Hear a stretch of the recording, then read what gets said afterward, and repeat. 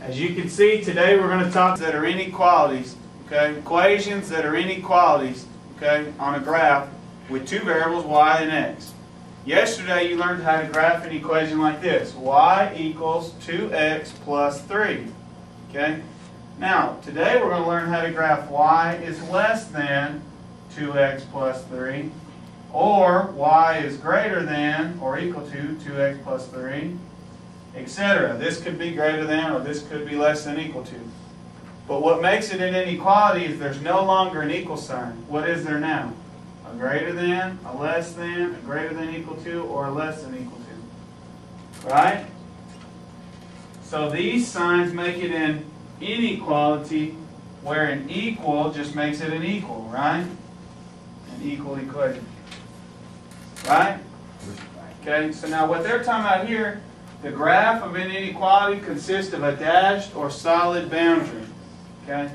If we were to take this equation and graph it, what's B? 3, so we go up 1, 2, 3 and put a circle. Now from there, what's our M? 2 over 1, so we go up 1, 2, and to the right 1. And connect the dots. And we're done, right? That's to graph this. Well, now if we wanted to graph this, it's a little bit different. Now, do you remember that these two give you an open circle? Do you remember that? What do these two give you? Closed. Okay? So today, you're going to have to decide, now, is my line open or closed? And you say, well, what do you mean is my line open or closed? Well, if it's greater than, equal to, or less than equal to, you'll have a solid line. That means just like that, right? Just like that. If you have a greater than or a less than, it's going to be like this. It's not a solid line. What do y'all want to call that? A dashed line? What do you want to call it? Whatever. A dashed line, okay, a dotted line, whatever you want to call it. So these give you a dotted or a dashed line. These give you a solid line. Right? Right. Okay? Now, if it's greater than, you're going to shade all the area above it. If it's less than, you're going to shade all the area below it. Are you confused yet? Yeah. So in other words, it's exactly the same as what we did yesterday, which was to graph this. The only difference is you have to ask yourself, is it a solid line or a checkered line? And the second thing you have to ask, let me get this back out. The second thing you have to ask is, do I shade the top or the bottom? Two questions. Is it solid or shaded? Second question, do I shade the top or the bottom? Two things you got to know today, right? So now here we have an equation, and instead of an equal sign, we have a greater than sign, right? So now since we have a greater than, we know it's going to be a dashed line, right? And we know it's going to shade the top because it's greater than. If it was less than, it'd shade the bottom, wouldn't it? So now here's the graph. It's a dashed graph. Okay? All of you know how to find the graph. And then you know you shade the what? The top, which they did. You see how they shaded the top? Okay, here's a very good example of what we're going to be doing today. By the end of the day, you should be able to take an equation like this and create this.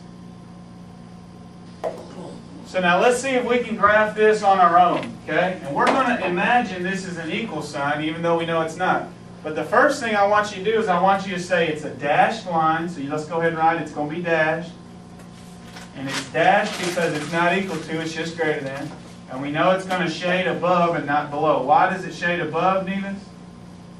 Why are we going to shade it above? Because the B is 3. No, because this is a what? Oh, there's a open. Yeah, open, but it's what? It's greater than and not equal to, right? Okay. So now let's graph it just like we know. We know that B is what? 3. What's M? 1 over 1. Not 1 over 1. Negative 1. Negative 1 over 1. So B is the number without a variable, and M is the number that's right in front of the X. Well, we don't see anything there. but we know there's an understood 1, and you got to put it over 1, so it's negative 1 over 1. So now b is 3, so we go up 1, 2, and 3.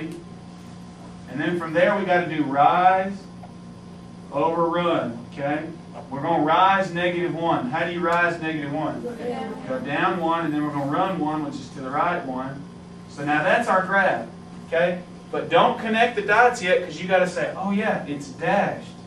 So rather than connecting the dots, we got to dash the line, right? Did I do that right? I intended on making a straight line and I messed up, but you want to kind of have it dashed like this through those 2 points. Okay? Now, do we shade above or below? Above, because it's greater than. If it was less than, then we'd shade below. So I don't need you to do it completely, okay? I just want you to do something like this. Okay? So now that's the graph that we created out of this equation. Let's see if that looks like the graph that the computer created. Let's look at the computer's graph. Does that look alike? Yeah, it looks pretty similar, doesn't it? Only difference is I don't have the pretty shading, right? Okay. So, all right, let's graph this together. Now, we got our 2 first questions. Is it dotted or solid, or dashed or solid? And do we shade bottom or top? So this tells us it's dotted, right? Dashed. Well, let's say dot, dashed. Okay. It's not solid. And then, since it's less than, do I shade below or above? Below. So this is what below shade. How do you spell below? 2 L's or 1? It's just 1? You sure? You were good. I know. Okay.